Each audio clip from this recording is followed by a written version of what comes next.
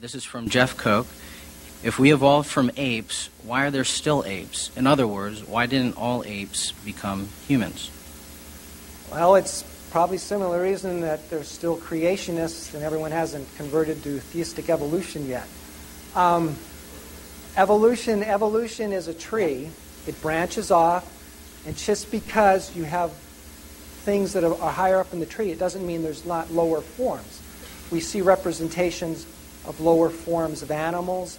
Bacteria were the first single cell, or one of the first single cell. They're still around. So in the same way, we see primitive forms that are still in existence, that have not evolved because environmental circumstances were not right in order for evolution to occur.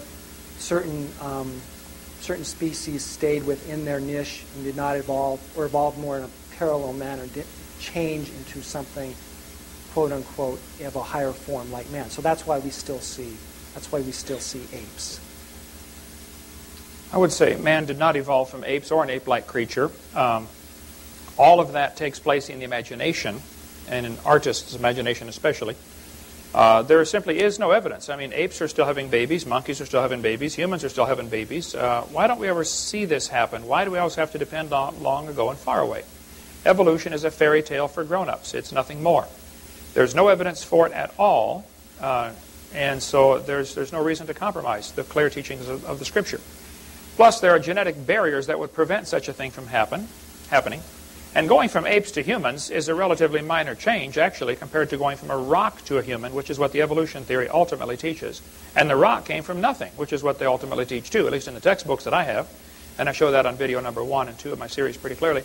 So the question of why do we still have apes, I know the evolutionist answer is typically, well, because we didn't come from apes, we both came from the common ancestor, but they're straining at a gnat and swallowing a camel.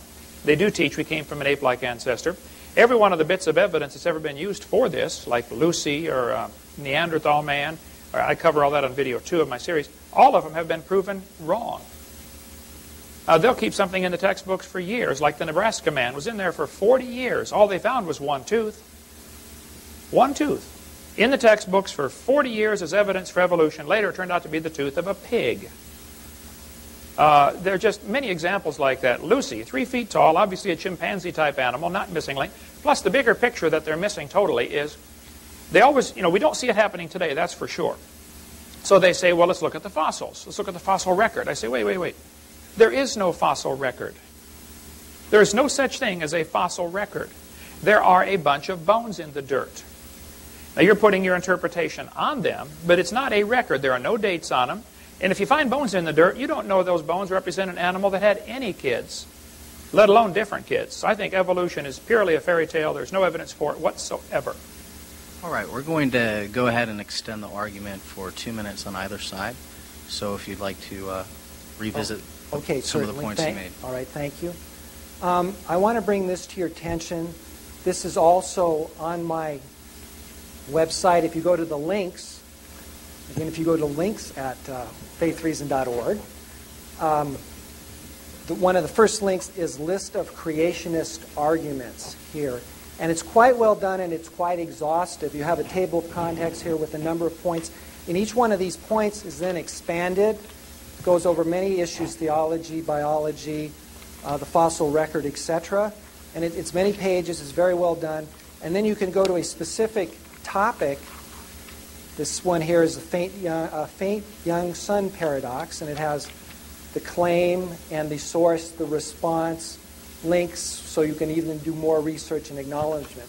So it's quite excellent as far as addressing creationist arguments, which Dr. Hovind just brought up as far as the lack of evidence. I would take issue that there is an abundance, and the fossil record is one of the strongest evidences. Matter of fact, 300 individuals of Lucy have been found. And another excellent site which you can go to and research yourself on my links page is this is a hominid species timeline. It also shows many of the actual finds. And many of these have occurred within our lifetime. And what's happening is you're finding more and more intermediate points. It's all being filled in. And Dr. Hovind mentioned evidence being found. Well, the evidence is supporting evolution more and more. You can see the many intermediate forms that have been found, and again, many of these in our lifetime, such as Lucy and the Tang baby. That was one of the early ones, and of course, Homo erectus. And as evolution, everyone considers a microevolution. We see change.